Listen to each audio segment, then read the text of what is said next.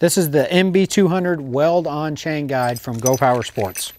It comes with the nuts and bolts, the guide block, and the weld-on bracket. You're going to weld on your bracket and you're going to bolt the guide on like this.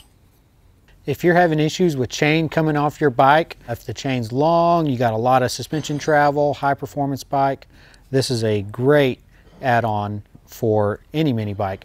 Weld it on as close to the sprocket as possible and it'll guide that chain right on there every time.